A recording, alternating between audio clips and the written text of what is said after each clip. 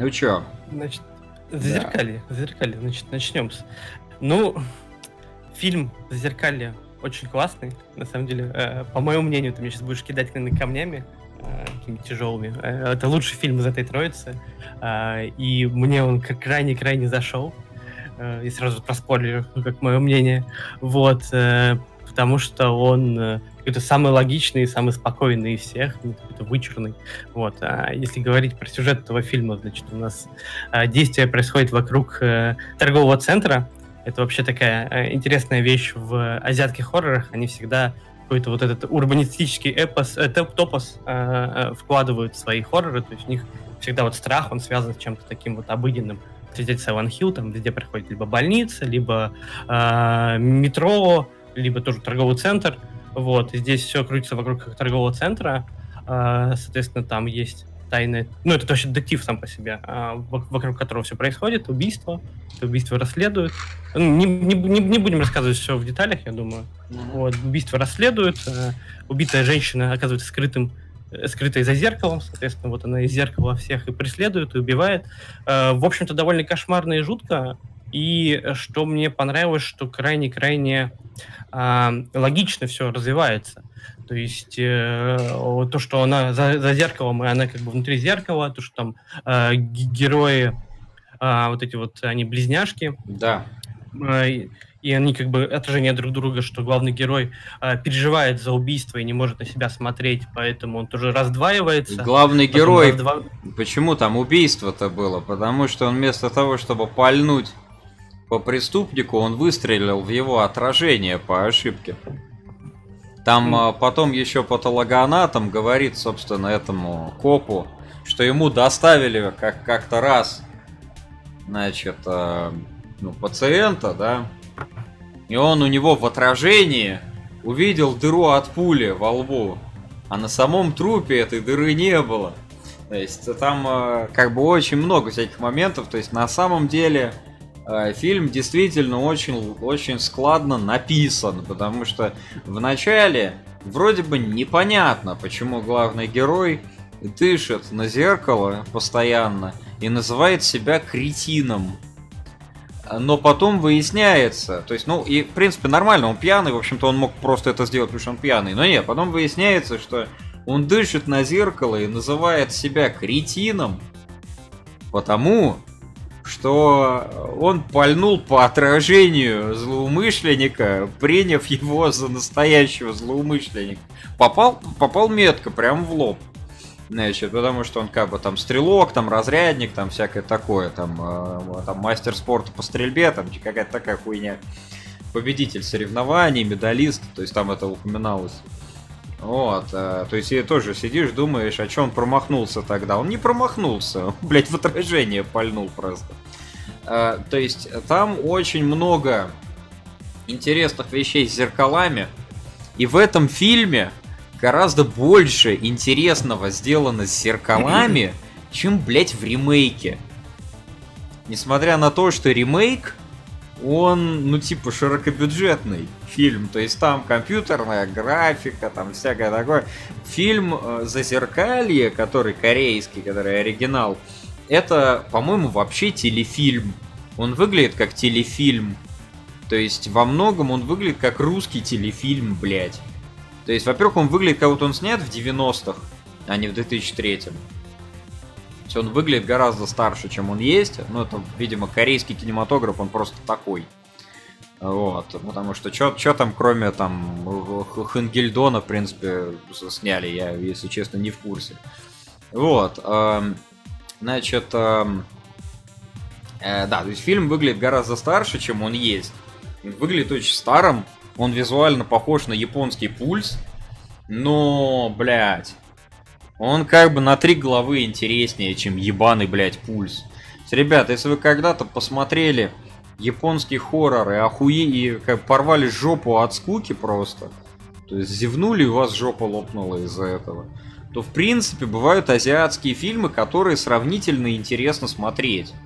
И «Зазеркалье» — это сравнительно интересный азиатский фильм. Это не то чтобы хоррор, это детективный триллер с привидениями.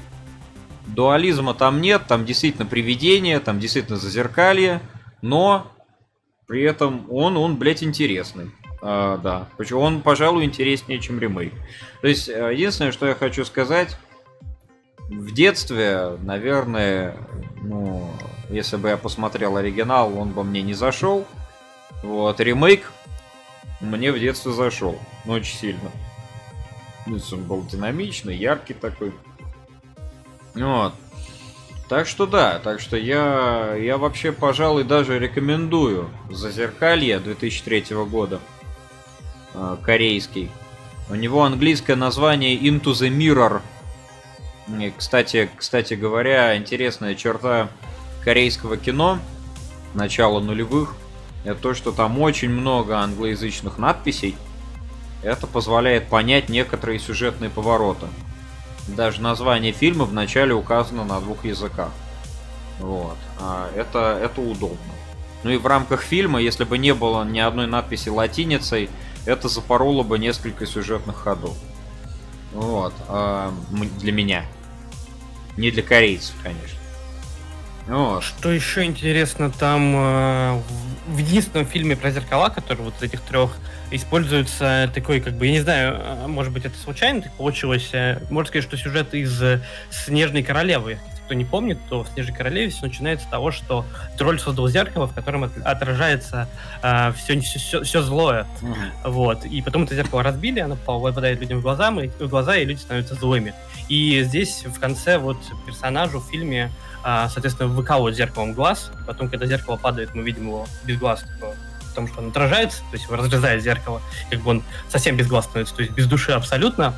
Вот, и этот единственное, где с этим как-то играется, то есть фильм совершенно согласен, что тему зеркал по максимуму вообще использует, то есть все остальные как будто бы им вообще пофигу, что там есть зеркало, и ничего там оригинальнее, чем просто отражение, которое внезапно что-то делает, они не придумали.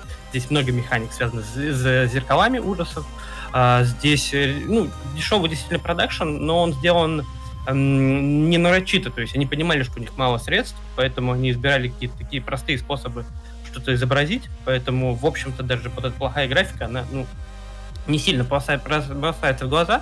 Конечно, видно, что это телефильм, но мне крайне понравилась вот эта вот урбанистика, то есть то, что они там показывают какие-то трубы вот в этом торговом центре. Я просто работал киномехаником и часто ходил по этим торговым центрам, и если задуматься вообще, что там вот есть, вот какие-то конструкции, как-то они вот существуют, то становится страшно. То есть это реально вот какие-то такие вещи, которые все это здание пронизывают, там все это проходит, там вот это делается акцент, и, может быть, действительно где-то в здании кто-то вмурованный, кто-то умер.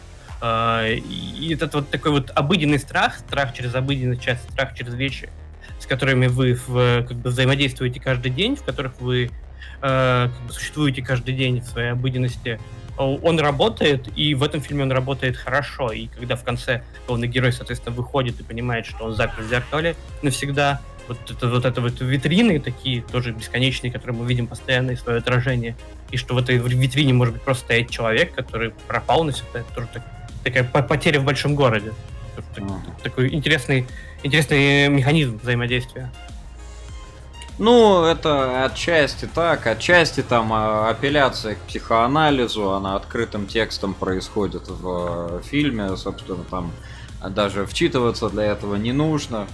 То есть ее просто рассказывает один из персонажей про отражение. Там не упоминается стадия зеркала Лакана прямым текстом, но по описанию похоже именно на это, отчасти похоже на теневую самость, значит, тень у Карла Юнга и так далее. То есть, в принципе, довольно много апелляций к психоанализу. Интересная отсылка к картине, если не ошибаюсь, Ван Эйка, где видно художника в отражении зеркала. Я не помню, Ван Эйк ее написал или нет, мне могут поправить. Там нарисован купец, похожий на Путина, и его жена, и там на заднем плане зеркало, и в зеркале видно отражение художника, пока он эту картину пишет. То есть с этой картиной связан сюжетный ход. Вот, то есть это тоже довольно интересно. Да, Ван Эйк, да. Да, хорошо. Но это я по памяти только вспомнил, я это не гуглил. Вот. Значит, что еще можно сказать на эту тему? Там интересные всякие отсылки к европейской культуре. То есть там почти нет какого-то, ну, традиционного корейского колорита. То есть это не The Wailing. Как бы это совершенно другого типа фильм.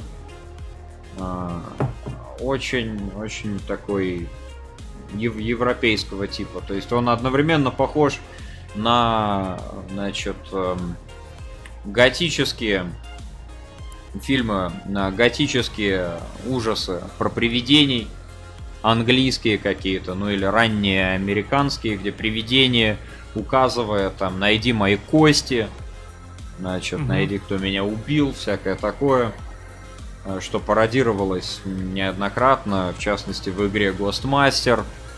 Значит, кто играл, тот помнит.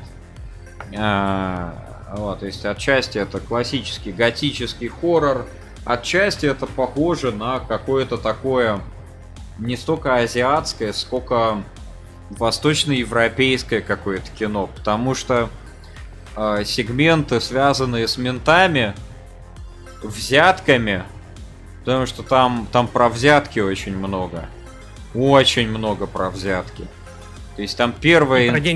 Про деньги вообще, то есть там деньги тоже такой механизм, как у коинов, которые зло распространяют. Ну, деньги, да, но первая же интеракция с ментом заканчивается тем, что мент возвращает взятку и говорит: я чаевых не беру. Как бы... То есть это что-то очень руснявое в этом есть. То есть как бы все сегменты про ментов, они там отдают очень каким-то, не то бандитским Петербургом, не то там какой-то такой хуйней, вот, что создает какой-то особый колорит, но, блядь, не корейский. Ну, по крайней мере, я видел несколько корейских фильмов, они вообще по-другому обычно выглядят немного. Это очень прикольно.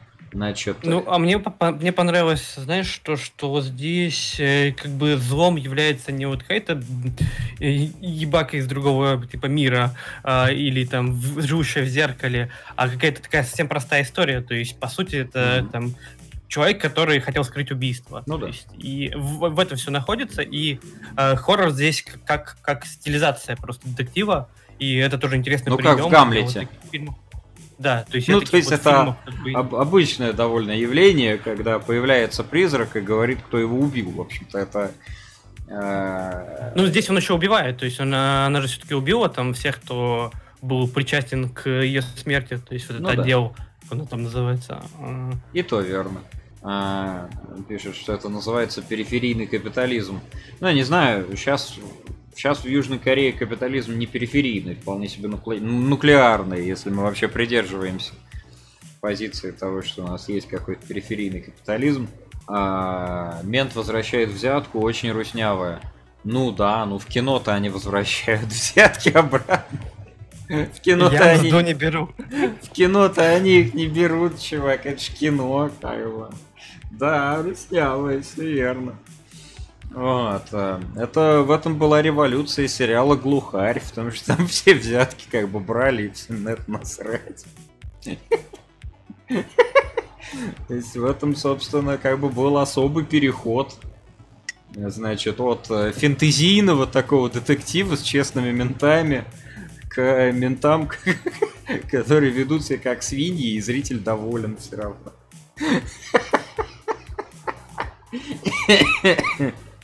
Руснявый нуар, да. Ну, собственно, кстати, отчасти нуарный фильм тоже, это самое «Зазеркалье». Там единственное, что нету закадрового голоса, и то периодически периодически монологи персонажей превращаются в закадровый голос. Значит, потому что там экспозиция. Есть павший герой, который, собственно, тоже является важной частью нуара, то есть, который, в общем-то, в чем-то говорит сам с собой. То есть, так можно сказать, что это и есть закадровый голос. Да. Поэтому, в общем-то, фильм мне понравился. То есть из всех троих фильмов мне, конечно, больше всего нравится «Окулюс», но Зазеркалье отличный То есть отличный детективный фильм с ненавязчивыми призраками, не слишком корейскими. Там нету волосатых девочек, которые ползают, значит, ломая себе руки, короче, выламывая, ползают по потолку и так далее. Вот. То есть, да, и как бы интересно. Я бы даже сказал, рекомендую. При этом там очень мало пугалок вообще. В принципе, там, по сути дела, нет скримеров. Вот, поэтому смотреть можно смело. Единственное, непонятно, как та кореянка в начале перерезала себе горло ножом для пиццы. Он же, блядь, крутится. Но, ладно, не будем придираться. Значит, она очень сильная. Да, очень. Пишет, это японские призраки. Яка нахуй разница? Вот, значит, как бы...